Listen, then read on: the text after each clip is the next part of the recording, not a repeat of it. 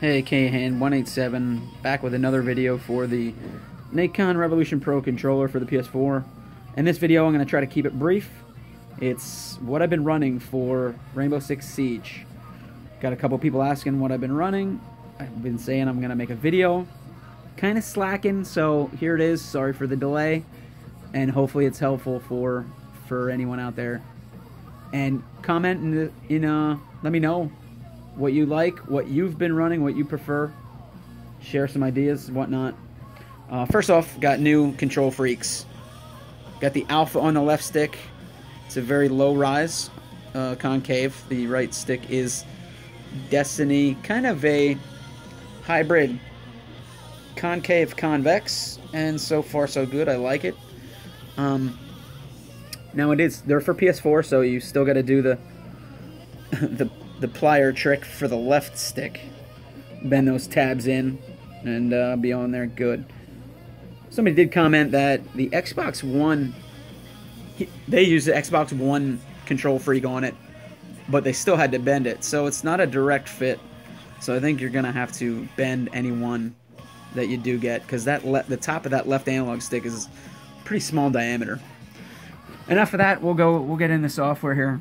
So I keep 4 profiles on the controller. Profile 4 is pretty much a stock setup, except right analog is 0 dead zone, and I do have that for all of my setups. What I've been running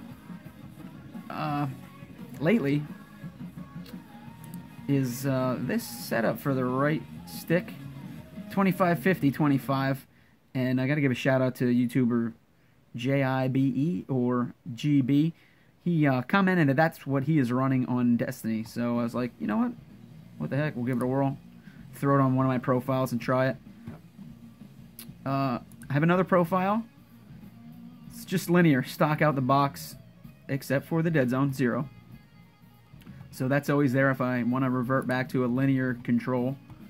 And on my profile 3, I have taken that setup and that adjusted setup and kind of tweaked it more. 20-60-20. I haven't got a lot of time using that, so still kind of experimenting with it. But what's nice is you can just change in game with just hitting that profile button, changing your profiles from 1 through 4, real easy on the fly. Now, as far as my other setups here in the software, triggers on all my Siege setups so far, and they will not change. Got the 0 start, the 50 end. It's practically a hair trigger without a mechanical stop. Just the slightest input on the trigger is you're either aiming down sights or firing. So it is very nice, and which leads to some rapid fire semi-auto. So it's pretty cool. Button mapping. So face buttons are pretty much the same, except R3, and probably everybody out there has experienced it. R3 on Rainbow Six Siege is melee, and during a gunfight, sometimes panic knife occurs, which will pretty much lead to a certain death. So I reassigned R3 to the left arrow, which is simply spotting in the game, just a yellow tag on something. So instead of panic knifing, if I happen to panic hit that R3, it's simply going to be a tag. So no harm, no foul there. Now I took the R3 and I assign it to one of the buttons underneath, as well as L3. Your L3 and R3 are your lean when you're aiming down sights. Pulling the L2, and then while that's held in, you click L3 or R3, lean right or left. I have them set up on the outer buttons, which, quite frankly, are perfectly placed on your middle fingers. Your middle fingers just lie right on those M3 and M4 buttons. So very easy to hit. It takes a little adjustment period. I will say that. It took me a little bit to get used to it, but it is real nice now. So now I can. Now that's my melee underneath there, the M3 button. And while I was at it, I changed I used the other 2 buttons. I said, why not change them, put square on the M2, which is reload, and then circle on the M1, which is your stance, you know, stand, crouch, or go prone. Which it is a little hard to get used to because it's not a natural button there. You kind of your fingers kind of out of the way. It's hard to explain without actually handling the controller and feeling it. So I have been using that, and occasionally I'll revert back to one of the face buttons to do so. But that's my setup there. I have the rumble vibrations pretty light because they can be, I mean, you can crank them up, but stock they're like 50, which, you know what, a little too much, so I turned them down. Now here's what I have noticed. When I did get the controller and did a firmware update right out the box, there was I already read that there was going to be a new one. I had an issue on Rainbow Six Siege that my name would constantly be up as if I was speaking on the mic. It was, you know, it was a little annoying, but I kind of just got used to it, as well as everybody else, because they had no choice. So for the whole time, KHAN187XL is on the screen as I'm speaking. Now, if I unplug the mic, it would disappear. Even if I'd mute it, it would still stay up.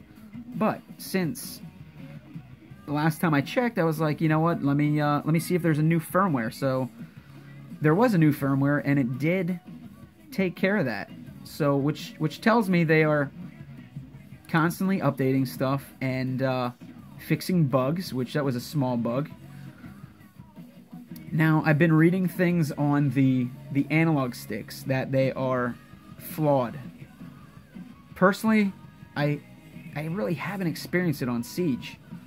I'm doing just as well as I did with the DS4, if not better. But I have watched videos on it, and it's quite alarming. YouTuber JIBE or GB, he brought it to my attention because I was kind of oblivious to it.